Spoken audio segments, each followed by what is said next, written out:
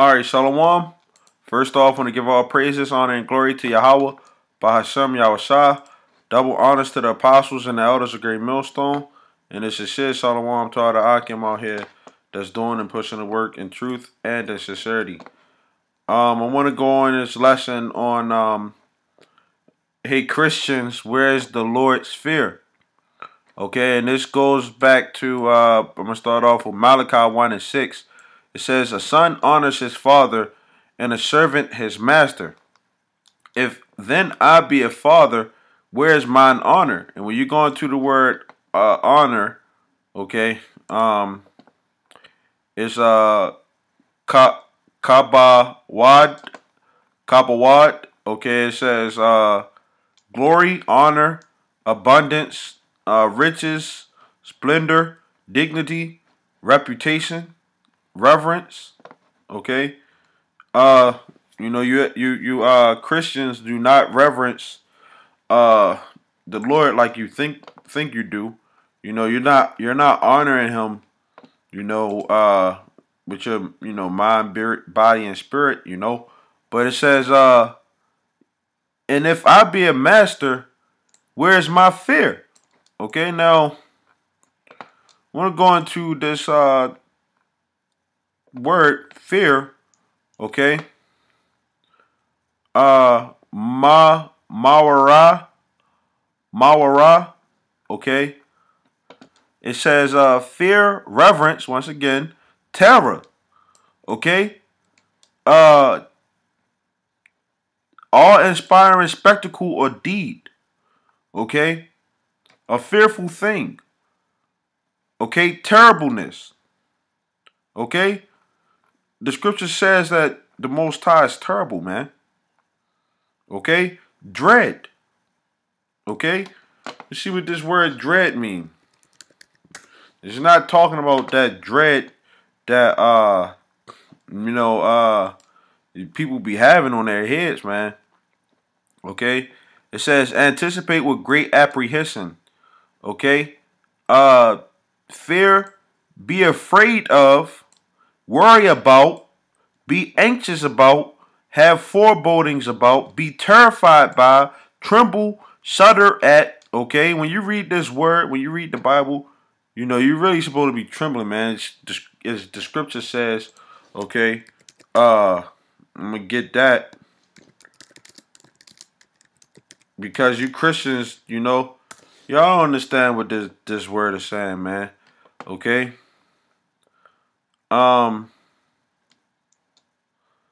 It's this is Psalms 2 and 11. Serve the Lord with fear and rejoice with trembling.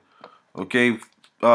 Philippians 2 and 12. Wherefore, my beloved, as you have always obeyed, not as in my presence only, but now much more in my absence, work out your own salvation with fear and trembling.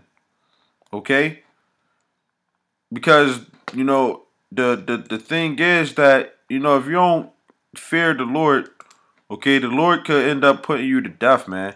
Okay, it says a trembling or quaking with fear, okay? I'm going to play the Greek word. Strong's G 5156. Tramos. Okay, tramos, okay? It says, with fear and trembling used to describe the anxiety of one who distrusts his ability completely to meet all requirements, but religiously does his utmost to fulfill his duty. Okay? See, we don't know whether or not we're good enough, for the Lord. We don't know whether we're a part of his chosen, okay, the ones that are meant to be saved. Okay? We don't know that. You Christians got this what's the word? This false sense that you're already saved, as if you know that when you die where you're gonna go at, man. You don't know what the heck you're gonna do. Your integrity is not that strong, man. To even sit up there and say that you know where you're gonna go at when you die. That's really, really proud for you to sit up there and say, man. Okay? When the scriptures talks about something totally different than what you're talking about, man. Okay? We don't know whether nobody is gonna meet all the requirements to be saved. Okay? But we have hope that, at the end of the day, that we will be, we have hope that we will be saved. You Christians walk around like, yeah, I'm already saved. No, you supposed to hope that you're saved, man. When that time comes. Because the time ain't here now. Okay? Now, the Lord, part of the fear is what you're being saved from, man. Okay? Because the Bible talks about thermonuclear destruction, famine, okay? Diseases, okay? You got animals that are slated to kill people out here. The so-called white man, the government, okay? They're slated to kill people, okay? Police, these niggas out here on the streets, just going down the street, waking up. You gotta set up a prayer that you end up being protected when you go to work, man. So if the Lord is the master, where's his fear, man? Okay, it saith the Lord of hosts, unto you, O priests that despise my name. Because when we sit up there and tell you that his name is not God, okay, his son name is not Jesus, y'all don't want to listen, man. It says, and you have said, wherein have we despised thy name? Because y'all so busy thinking that God is a name, or Jesus is the name, or Christ is the name. This is Malachi 3:6. For I am the Lord, okay, which when you go into the word Lord, okay, it's Yahweh, okay, in the Hebrew, okay. For I am Yahweh, as the scriptures say, I change not. Therefore, you sons of Jacob are not consumed. So the Lord doesn't change, man. Okay? He never changes. Okay? From the very beginning, he never changed. Okay? And he doesn't want you to think that you don't have to honor him or have fear towards him, man. Because you Christians believe that God is an all-loving God. And that's so far away from the truth of the scriptures. It says, even from the days of your fathers, you are gone away from mine ordinances. Okay, because the Lord set up a certain order for people to be on this planet, man. Okay. He gave people certain tasks that he want them to do. Okay, which the order going to the statutes. Okay. Yeah, it goes into the statutes, the law, statutes, and commandments. Okay, it says limit something prescribed. Okay, was the word was prescribed to us. Okay, it says enactment decree. Okay, so you supposed to bring these scriptures to life, man, and apply these to your life, man. Okay, So it says you gone away from the Lord's ordinances of how he does things and have not kept them. Return unto me, and I will return unto you, saith the Lord of hosts. But you said, wherein shall we return? Because you people don't think that it's nothing for you to return to. You think that you're already saved. But no, you have to return back onto the heritage that the Lord gave you, returning it back onto the knowledge, wisdom, and understanding that he gave his chosen people. Okay? If you're a man of the Lord or a woman of the Lord, you're going to come back into the truth, man, and follow the ways of what, we here at Great Millstone say, because it starts here, man. We're those real men, man, that are teaching you the truth of the scriptures, about who you actually are. We don't sit up there and, give you a lot of fluff, man. Okay, so you people need to return back onto the Lord, and repent, but you thinking that you already repented. Okay, it says, will a man rob God? Yet you have robbed me. But you say, wherein have we robbed you? It says, in tithes and offerings. Okay? And don't they do that oftentimes in these churches? They always sending up tithes and, they collecting, all the money from people in the congregation. Those people are robbing the Lord, man. That money ain't going to, what the Lord wants, man. That money is going into them pastors' pockets. It ain't going back into the community. They'll probably do something to have a little cookout or whatever. But a lot of these churches ain't doing stuff in order, man. As far as how the scriptures say. They just doing what the government say that they can do. So continuing on, Malachi 3:13.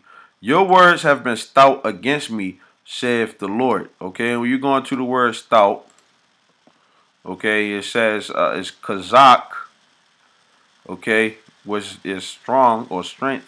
It says to strengthen, prevail, harden, be strong, become strong, be courageous, be firm, grow firm, be resolute, be sore. And that's what a lot of you, or it says to be severe, be grievous. Okay? So it says, yet you say, where have we spoken so much against you? Because when a man of the Lord, Israelite, in particular from Great Millstone, sits up there and tell you, hey, you need to do this or you need to do that. This is what the scriptures say. Have faith. Don't do this. Don't do that. You people are really proud, and you speak against what brothers say, man.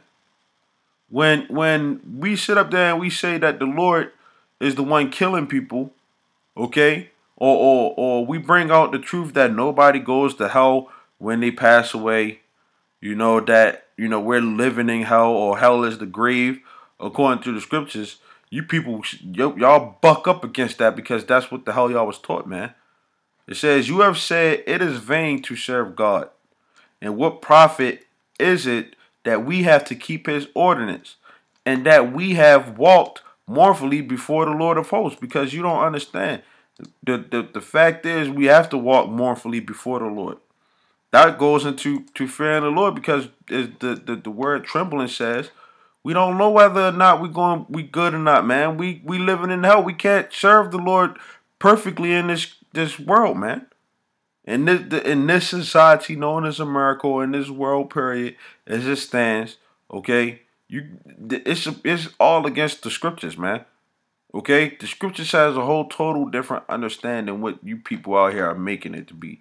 Okay, Matthew 7:21. Not everyone that saith unto me, Lord, Lord, shall enter into the kingdom of heaven. And don't that sound like something that you should fear? Because you got a lot of people out here saying that, Lord, Lord. It says, but he that doeth the will of my Father which is in heaven. Okay? It says, many will say unto me in that day, Lord, Lord, have we not prophesied in thy name?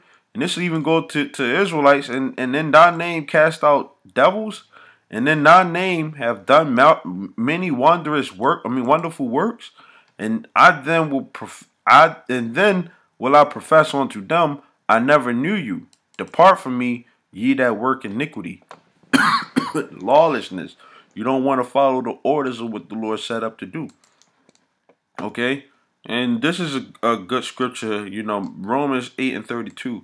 It says, he that spared not his own son, because you Christians like to sit up there and say the Father and the Son is the same person. Well, the scripture just said that the Father didn't spare his own son, but delivered him up for us all. And that's the point. The Father didn't spare his own son, but delivered him up for us all. So if the Lord didn't spare his own son, how much more do you think he's gonna spare you?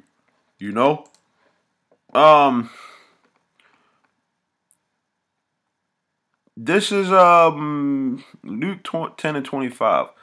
And behold, a certain lawyer stood up and tempted him, saying, Master, what shall I do to inherit eternal life?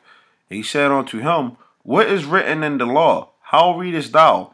He answering said, Thou shalt love the Lord thy God with all thy heart, and with all thy soul, and with all thy strength, and with all thy mind, and thy neighbor is thyself. Okay? And this is one of the things that you Christians do not do. You do not love your neighbor as yourself, man. Because your neighbor, okay, you don't understand who your neighbor is in the first place. Okay? But the people that you sit up there and have in your congregation, you're not correcting them or trying to lead them onto the right path as far as what the scriptures say. You know, you're not doing that. When correction comes, you don't judge. We're not supposed to judge, and that's not love, man. Okay. It says, and he said unto him, Thou hast answered right. This do, and thou shalt live. But he, willing to justify himself, said unto Yahushua, or to say Jesus, and who is my neighbor? And Yahushua answering said, A certain man went down from Jerusalem to Jericho and fell among thieves, which stripped him of his raiment and wounded him and departed him, leaving him half dead. And by chance there came down a certain priest that way, and when he saw him, he passed on the other side. So you got certain people who, they walk past this guy that just got, beaten up, okay, left half dead, and a priest just walked by, and just passed him by. And likewise, a Levite, when he was at the place, came and looked on him and passed by on the other side. But a certain Samaritan, as he journeyed, came where he was, and when he saw him, he had compassion on him, and went to him and bound up his wounds, pouring in oil and wine. And y'all don't understand this, man, because if y'all was to get sick or whatever, what y'all gonna give somebody Tylenol and stuff like that, Y'all don't understand how how the Lord deals with healing people, man. Okay, it says pouring in oil and wine, and set him on his own beast, and brought him to an inn, and took care of him. And on the morrow, when he departed, he took out 2 pence and gave them to the host, and said unto him, Take care of him, and whatsoever thou spendest more, when I come again, I will repay thee. Which now of these 3 thinkest thou was a neighbor unto him that fell among the thieves? And he said, He that showed mercy on him. Then said Yahushua unto him, Go and do likewise. Because you Christians, what y'all don't do, when it's all said and done, when church is over, you don't even know the people that's in your church. Most often than not, y'all always talking about fellowship and all that stuff. You don't know people that's in your church, and y'all don't show that compassion to one another. Y'all don't have mercy on one another. And it's sad, man, because these y'all are people who sit up there and think that y'all know the scriptures and y'all don't, man. But with that, I just want to say, man, where's the Lord fear, man? Because if you feared the Lord, you would be a walking manifestation of what He said to do. Okay? But with that, hopefully this was edifying. I want to say shalom until next time.